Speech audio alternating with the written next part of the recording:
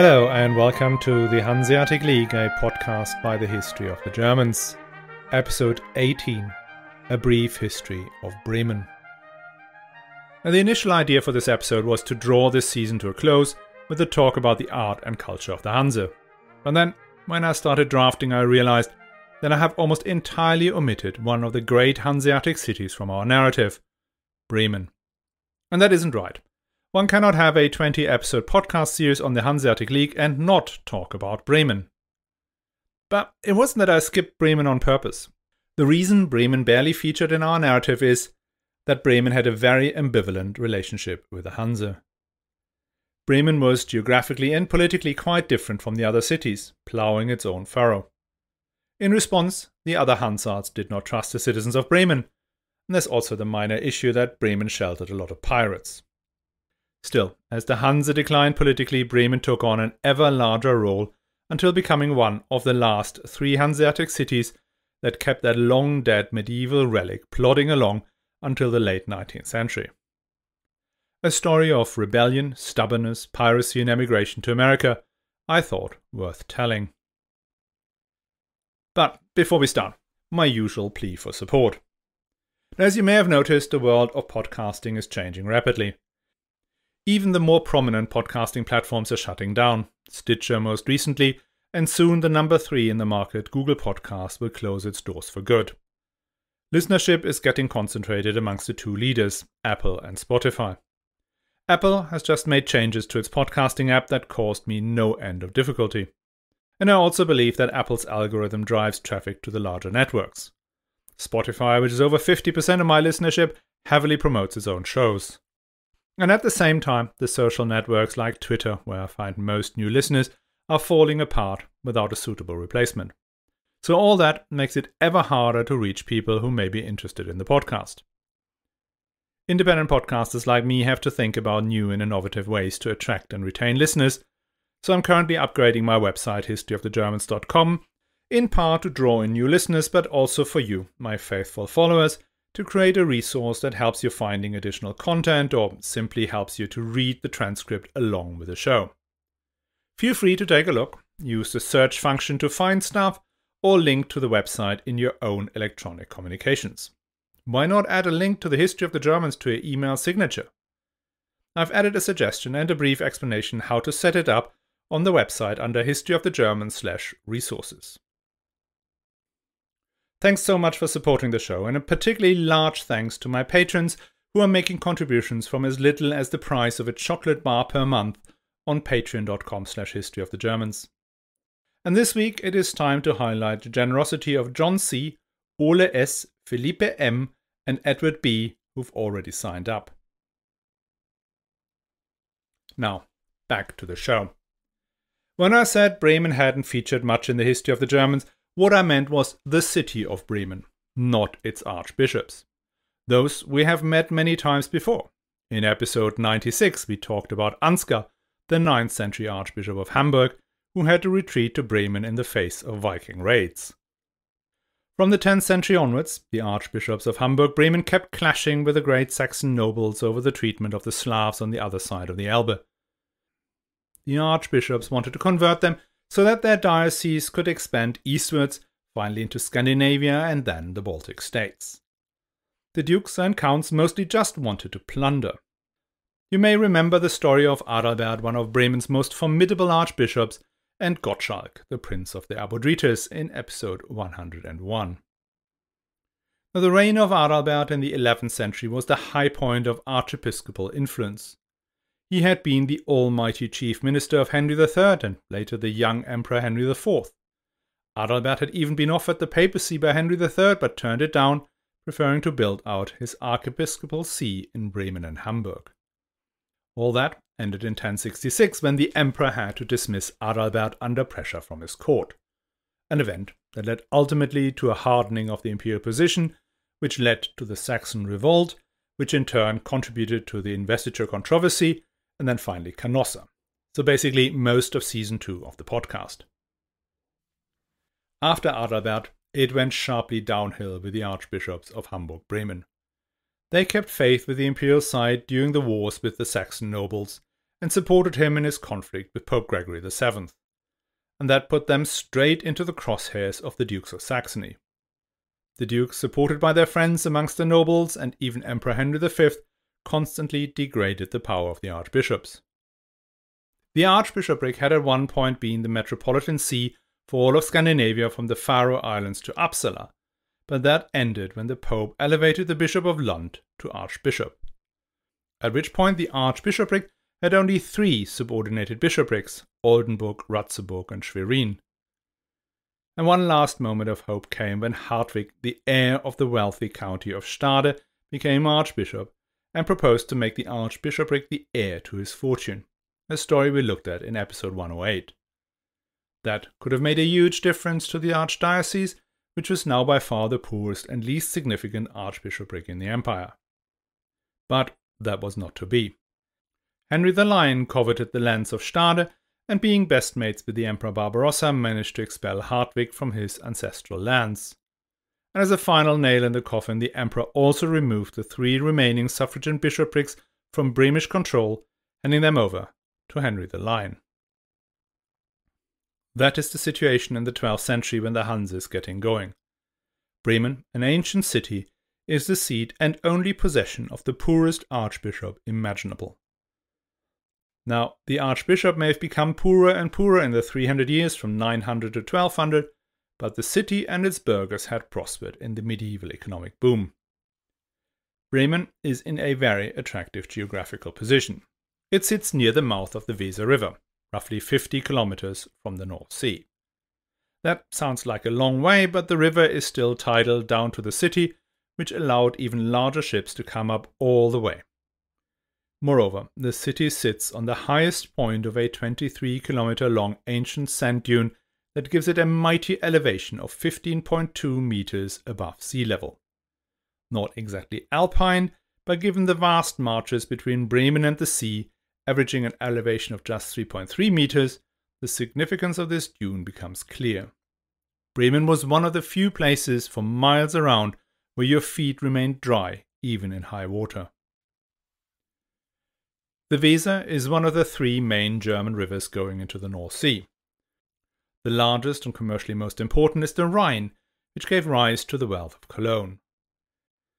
The second significant one is the Elbe, which comes all the way from beyond Prague and through its various tributaries connects Dresden, Leipzig, Erfurt, Halle, Magdeburg, Berlin and Lüneburg to Hamburg. The Weser is the shortest of these 3, less than half the length of the Elbe and Rhine. But still, the river connects some important medieval trading centers with the North Sea, namely Hannover Schmünden, Eisenach, Hameln, Minden, Hannover, Celle, and foremost of all, Brunswick. Being able to collect products from such a large hinterland, Bremen embarked on fruitful trading relationships with England, the Low Countries, Norway and Scotland, well before the Hanse and Lübeck in particular had got going. Bremen traded in many of the wares other Hanse cities traded in. Grain, wood and most importantly beer were great exports going north. One of Bremen's beer specialities was Grut beer, made without hops but with a variety of herbs which made it stronger and more aromatic. Bremen was the first of the German cities that exported beer into the Low Countries, but that position did only last until the early 14th century when Hamburg took over. The difference was that the council in Hamburg maintained strict quality controls in beer making, whilst Bremen did not.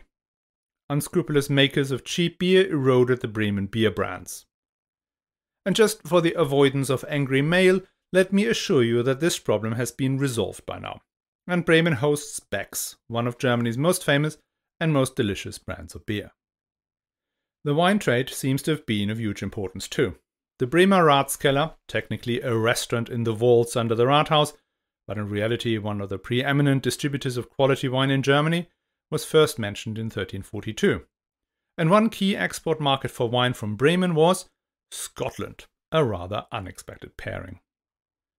In the other direction, Bremen merchants brought fish from Norway and Denmark as well as cloth from England and Flanders up the Weser River into what is today Lower Saxony, Thuringia and Hesse. Now one trade that would start much later in the 17th century was coffee. Bremen had the very first coffee house in Germany, and still today, some of Germany's best-known coffee brands like Jacobs, Haag and Edusho come from Bremen.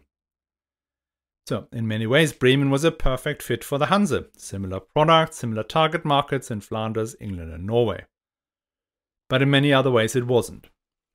Bremen trade was oriented in a north-south direction, similar to Cologne.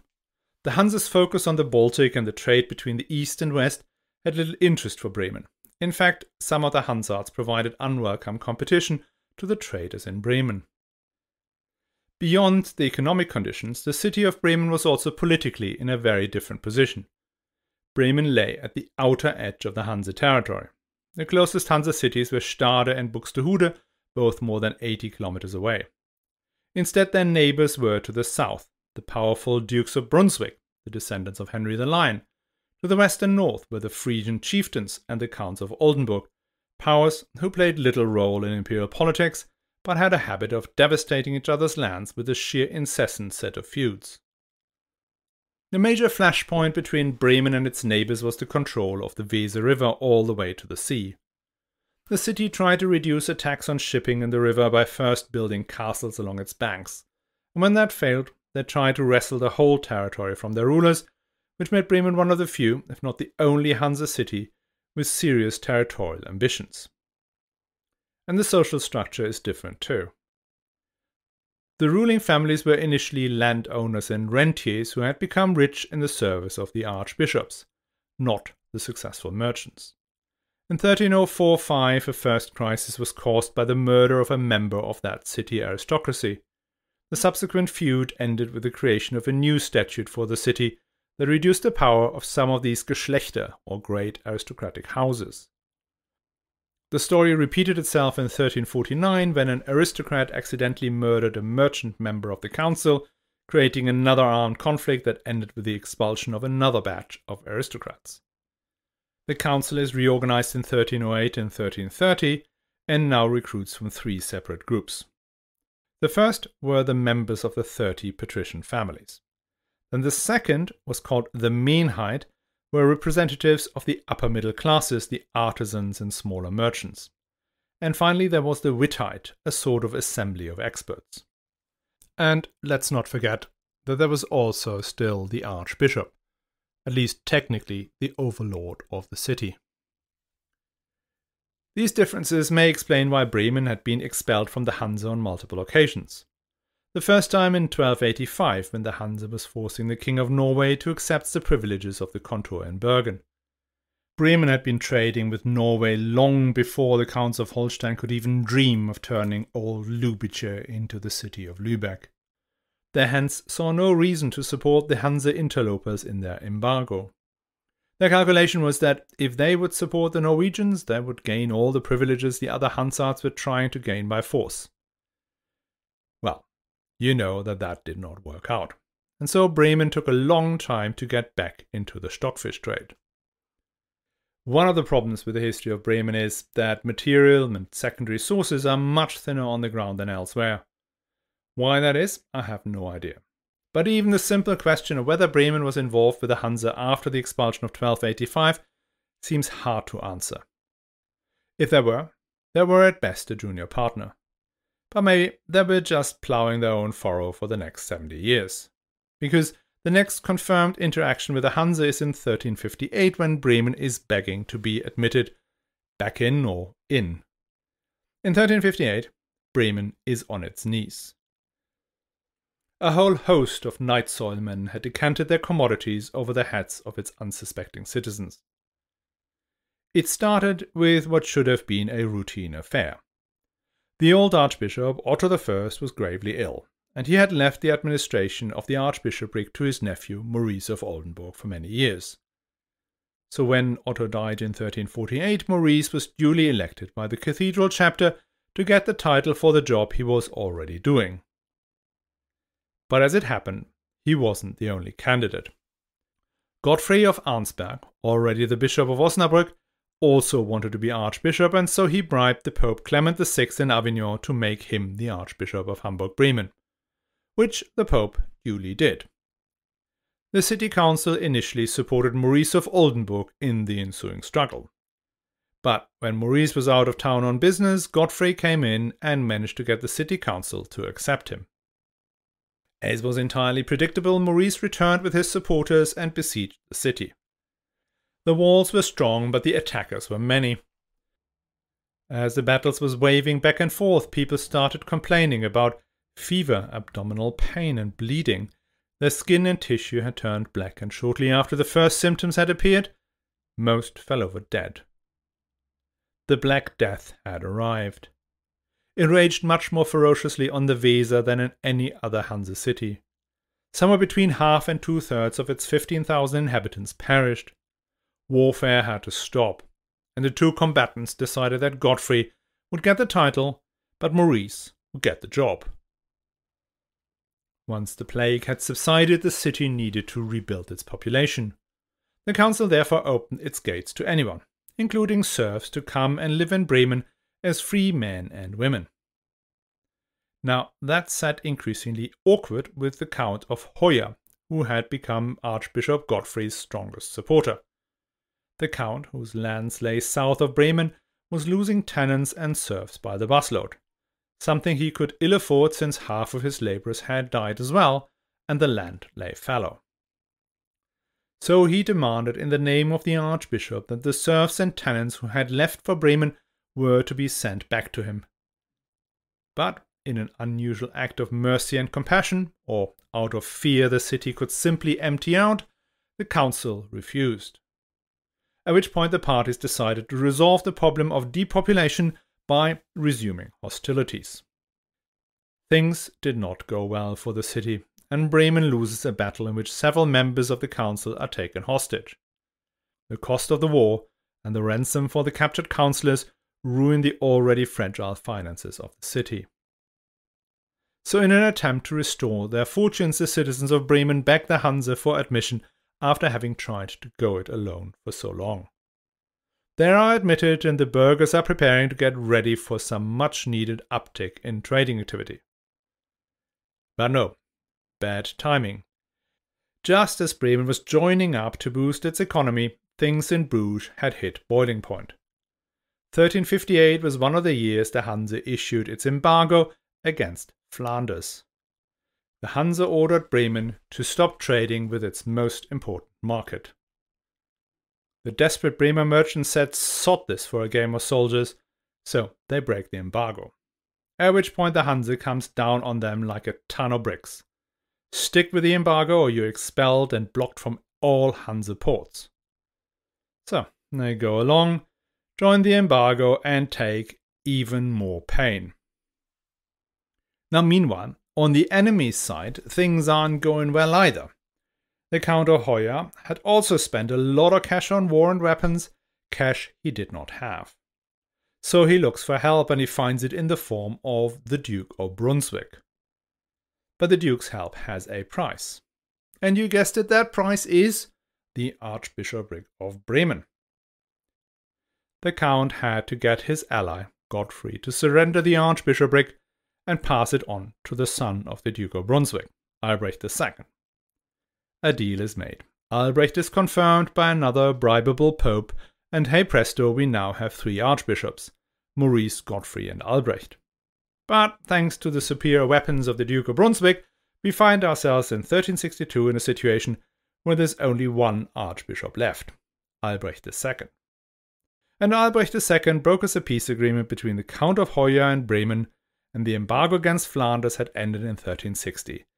Everything should now be fine. It should, but it wasn't, because the city was still broke from paying the ransom for the captured councillors, and hence a special tax was introduced to repay that debt. Now I guess we all know by now what happens when special taxes are levied on the artisans and the middle classes for projects that provide them with few or no benefits.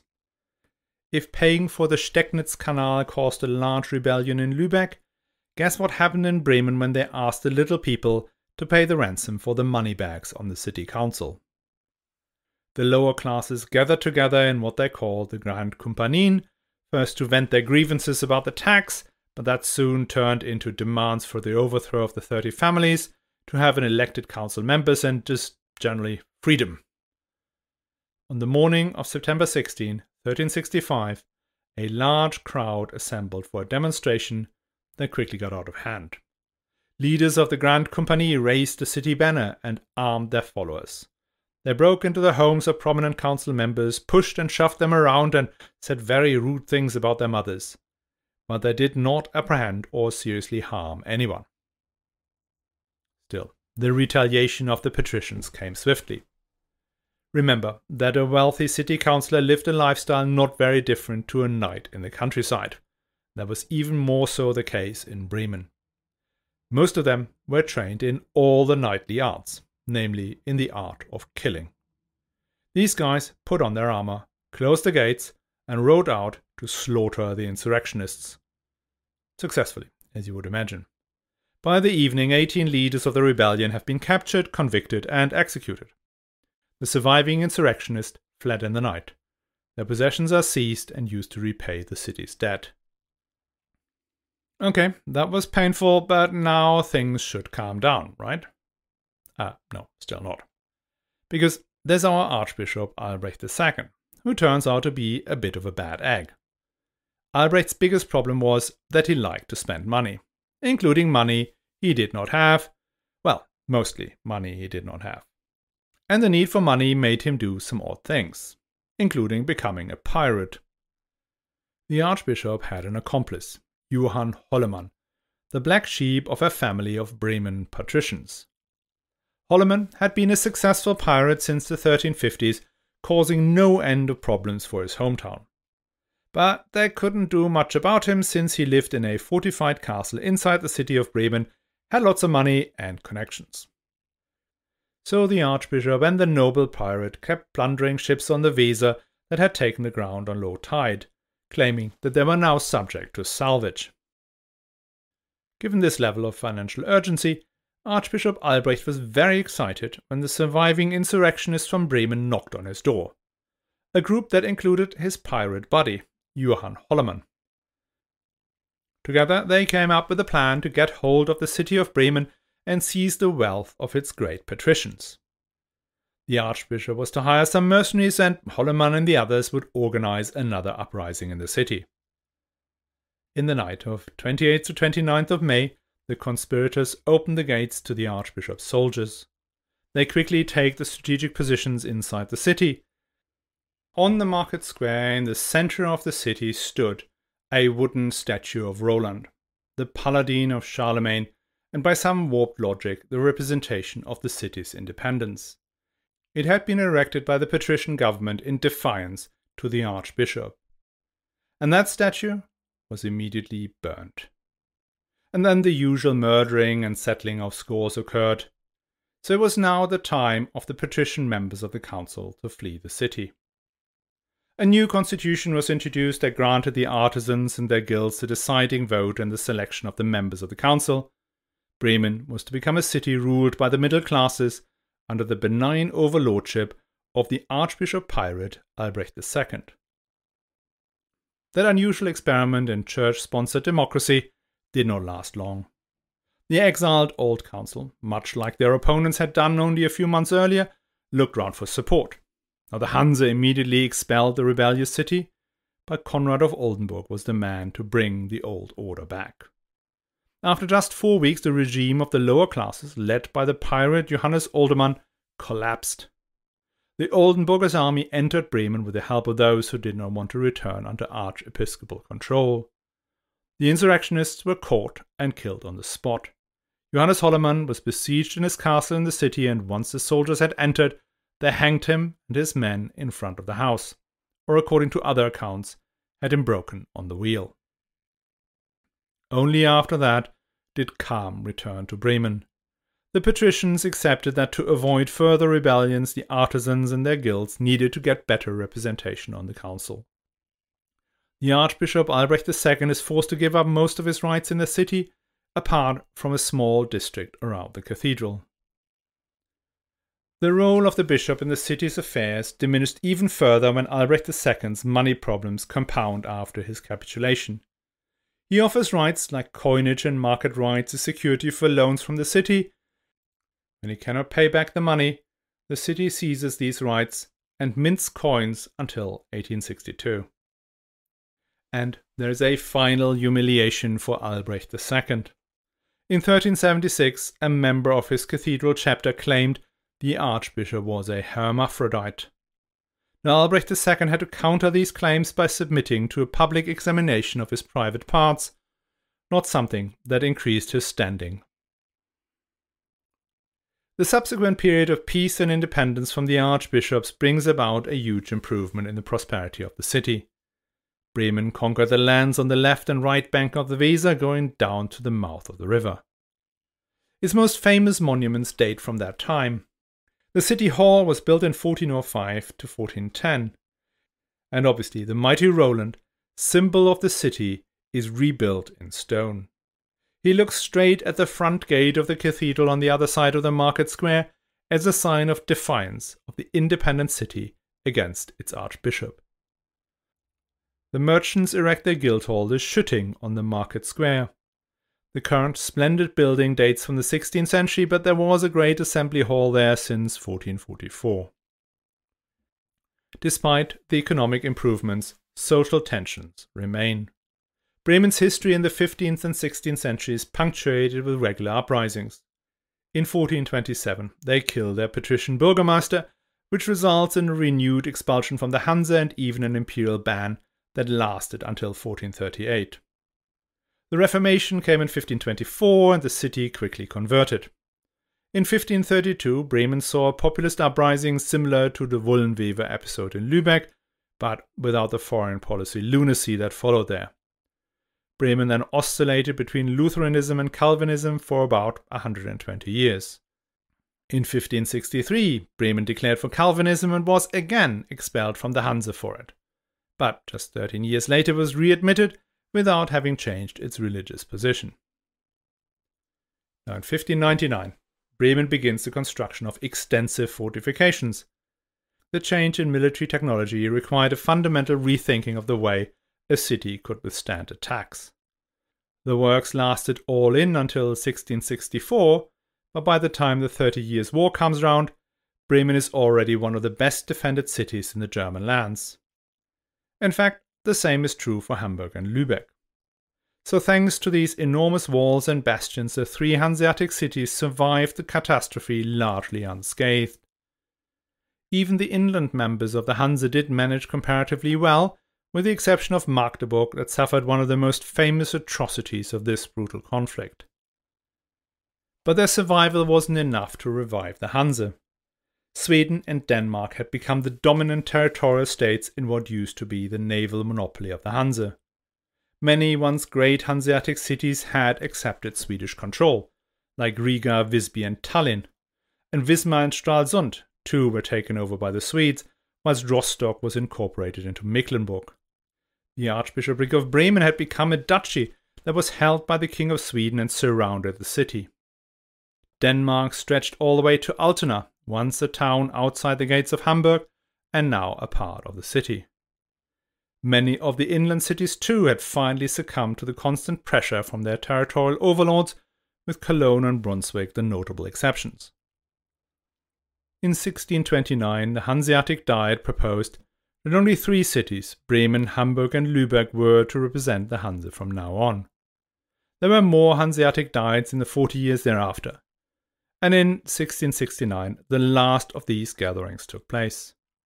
At that Diet, no major decisions were taken. It is likely that most participants, despite the gloomy atmosphere and the meagre attendance, did not realize it was the last time. There was never a formal decision to dissolve the Hanse. It simply vanished from the political scene. The 3 cities, Bremen, Hamburg and Lübeck, remained legally in charge of the Hanse assets, namely the contour buildings, most of which were barely used, and no longer held any privileges. Weird traditions continued. Lübeck would, for example, send an emissary to the now entirely empty beach, where once the great herring market of Scania had taken place, and declare the privileges of the Hanse of the merchants of the Holy Roman Empire. I guess only the gulls were listening. As for Bremen, the city found a new trading destination, the United States. From 1783, Bremen became the #1 port for ships going from Germany to North America. And the main export goods were people.